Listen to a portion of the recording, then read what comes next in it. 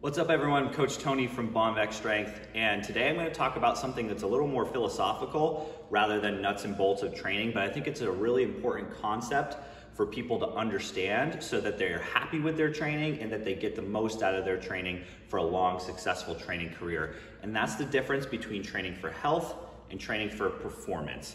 And I think a lot of coaches falsely sell the idea that you can do both, that you can train for the highest level of performance in some sort of sport, whether it's powerlifting, whether it's a team sport like baseball or football or basketball, and be as healthy as possible in the sense that you're always gonna feel good, you're gonna have a ton of energy, that you're not going to get injured. And I think that this is just a complete falsehood, unfortunately. I've been competing in powerlifting for over 12 years now, and I've seen that at the highest levels, at the highest levels that we've been exposed to, which are national level, international level, but we're not training world champions by any means.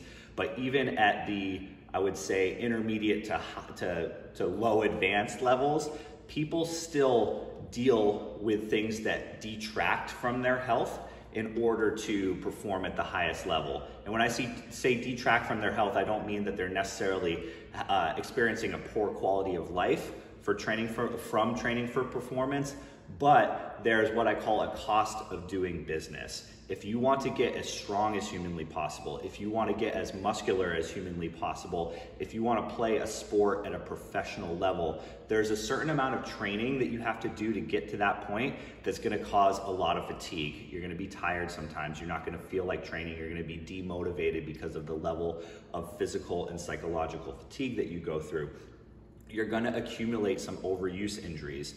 Just the nature of performing at a high level requires training to a certain degree where sometimes things happen. You might have a nagging injury there. You might have some sort of setback there. And these things are part of the process. We do our best to manage the training process so those things happen as infrequently as possible. But kind of as Bruce Arians, formerly the head coach of the Tampa Bay Buccaneers, says, no risk it, no biscuit. You just aren't gonna achieve those high level performances if you're not training to a degree that kind of flirts with that line of decreasing your quality of life in some sense. Now, a lot of coaches also kind of get on their high horse and talk about that the difference between exercising and training, and they look down upon people who lift weights just to exercise. And here's the thing, there's absolutely nothing wrong with that. If you just want to train because you like the feeling of working out, because you like the idea of living a long, healthy life, having a higher than average amount of muscle mass, being stronger than the average person to the degree where it makes your everyday life better, that's fine. You don't have to train to be a powerlifting world champion. You don't have to train to be the best at this sport or the best at that sport. It's okay just to exercise. And in fact, just exercising, so just kind of going through the motions with whatever training you're doing, there's a lot of good research to show that that's gonna help you live longer. It's gonna reduce the likelihood of disease. It's just going to lead to a happy, healthy life without the added pressure of performing to some sort of arbitrary standard, like you must be this strong to be considered a power lifter or a high level athlete or whatever it might be. So don't let anybody tell you that you have to train for performance.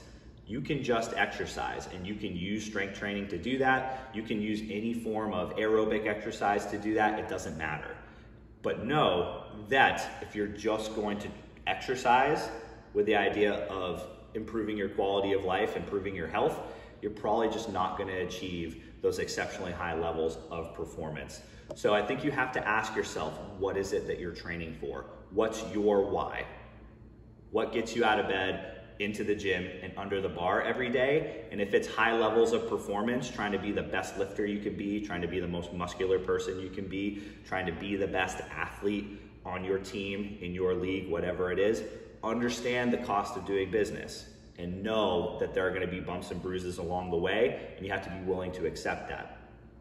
Or if the answer to your why is, I just want to be happy, I just want to be healthy, I just want to feel good, understand that you might not achieve these levels of highest performance because achieving those levels of performance require a little bit extra that might push you over the edge as far as being healthy. So don't confuse training for performance and training for health. You can kind of blend the two, but you're probably not going to get the best of both worlds, and that's important to understand.